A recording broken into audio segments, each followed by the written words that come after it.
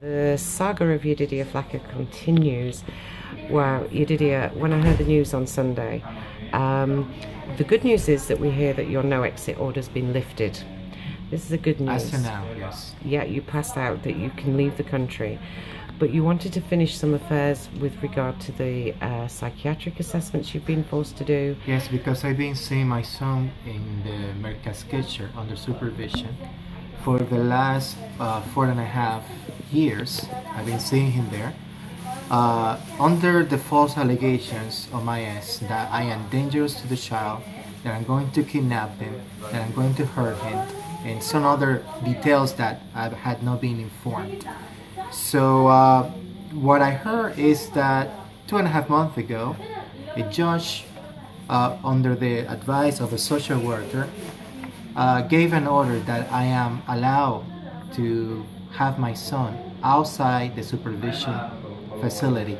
They didn't tell you that bit. They didn't tell me that until the last minute that me and my lawyer we learned that my son's mother went back to court to pledge before the judge, saying that if she give the child to me to play outside the supervision area, I will hurt the child, and I am very dangerous to the child, and that I know I'm a dangerous man, and other allegation that I was not being told.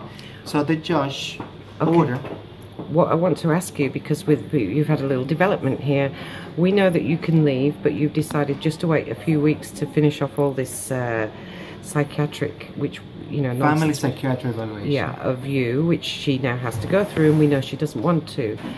What did she do to you this weekend? She actually went last Thursday after a 1.5 months of avoiding to go. And what did she do to you? Who did she report you to, Yedidya? I spent a great time with my son last Sunday on my authorized supervised visitation on Sunday for 2 hours. I made lunch for him, I got him pizza, we played video games. After I left the Mercasquetcher and I walked out of the building, a van pulled out. There were 3 uniformed guys with guns and badges, and they surrounded me and arrested me. They asked me if I was Jewish. I said, of course I am Jewish. And they put me inside a van, and they were saying why I had been here in Israel illegally when I've been told to leave Israel a long time ago.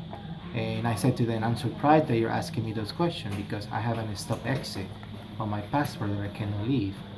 And I explained to them part of the story where we were on the way to a location that I don't know exactly where it was. I have an idea.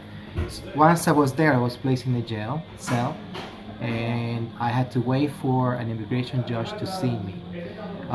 The guys, they gave me my phone to contact friends and family members and my lawyers, which I did. My lawyers started to contact them. My lawyers actually work for the Israeli Center Authority, who is working with the U.S. State Department to help me to have my parental rights for my son. We just need to check something here, Yedidya, because I know on the one story you're trying to get the rights to your son. Right. You're also trying to prove that you're not a lunatic, you know? Exactly, because that has been her allegation. That's one thing, and that's only a recent thing, but you've actually been trapped in Israel for 18 months with the Yedidya. I've been trapped for, nearly. And then you get arrested by immigration. By immigration. For being here illegally. For being here illegally, when I have a stop exit in my passport. You actually can't really make this up, can you? No, I can't. And I am a Jew who my right has been violated and not respected. Not even a work permit was given to me, so I can survive and work and pay the supposedly child support that I owe. But it's very well documented and known that child support is the last of her interest. Her interest is to make me suffer as much as she can, and it is documented on the recording that the cult organization that she belongs to in Haifa is behind her. Can you name the cult, please? The cult is in Haifa, and they call themselves Oha Kalmel. And her lawyer, her last lawyer that she had made the mistake to mention it in front of a social worker and my lawyers. So Okay. it's not a story that I'm making up. Can you just say the name really clearly for me? Or Ha Kalmel. Or Hakarmel. It's in Haifa. Who runs the cult, please? It's run by Americans married to Jewish women. Just two names if you have them. One is David Davis, Peter Sukahira, Daniel Saya, which is an Israeli married to an American woman from North Carolina named Noan Saya. Peter is married to a Jewish woman from New York named Rita Sukahira. And David Davis is married to an American Jewish woman from Ohio named Karen Davis. Thank you for this. Listen, you've been arrested for overstaying in a country you can't leave. I understand that the delight you have now is you have a 30-day visa to be legally held. The against your will. judge and the authorities at the Ministry of the Interior, after they heard my story, they were in shock. They couldn't believe it, what I've been put through, not just as a Jew, but as a human being. And how she has been allowed to keep me seeing my son supervised without any proof that I'm dangerous to my son.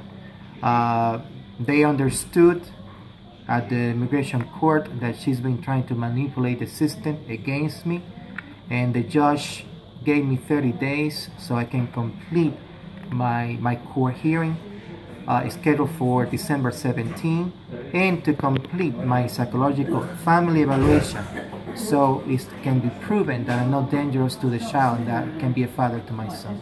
You know, Yedidya, the one thing, there's a couple of worries here. One is if it's not completed in 30 days, obviously we have to go through all this again. Yes. Secondly, I know why you want to stay, and you've told me you're actually really concerned about going back to America and having this follow you. Yes. And you're not mistaken. Yes. Americans have been followed to the ends of the earth when they've been in this situation. Yes. You can't make this up. How are you feeling? I feel destroyed as a human being. I feel that I had no will, only the love for my son, because I know that that child needs his father. I know that my son loved me. He enjoyed the time that we were together, and I don't want that child to go to a psychological trauma, that his father abandoned him, that his father don't love him, because that's not the truth. I know you're fighting so All the hard. truth has been hidden from the public under the name of whatever religion they believe, or Christianity, and I'm not biased against anybody's belief. I'm just bringing to the attention of the truth of what really had happened here. And if people can hear in details what has been done to me and my son, they will be horrified. Horrified. I don't hate those people in Haifa. I just want them to do what is the right thing. You want to go home, you want to be free, and you want I your just son want out to of go prison. home. I just want to be free. I just want to be father to my child. Okay. I'm not seeking to damage anybody. But justice must be done. And what has been done to me and my son is inhumane. Inhumane. There is paper after paper and proof after proof of everything that has been done to me. I'm not just speaking estuyot, as is said here in Israel. I have evidence, both recording evidence and paperwork evidence, and I have the Israeli authority that has been fighting to help me through this situation. And they themselves are a witness and a testimony of the atrocity that this woman and her family and the ministry behind her has done to me. Thank you. Thank you.